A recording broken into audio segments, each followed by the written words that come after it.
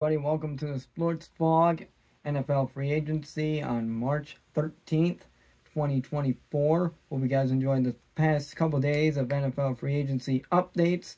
So let's get it started with Eric Kendricks.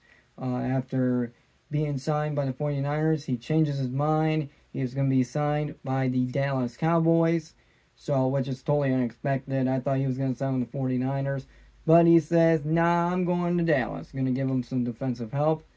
So another two is Bobby Wagner, the veteran linebacker, has signed with the Washington Commanders of Redskins. Plus two is old Joe Flacco has signed a 1-year contract with the Indianapolis Colts, the comeback player of the year. Going to be backup of Anthony Richardson after Gardner Minshew went to the Raiders. So hopefully Anthony Richardson will stay healthy.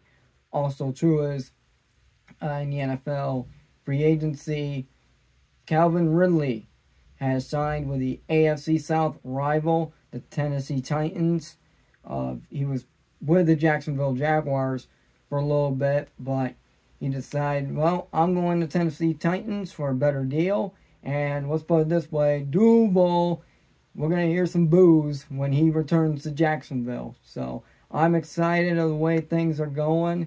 And anything's going to be good. Anything can happen this season, coming up.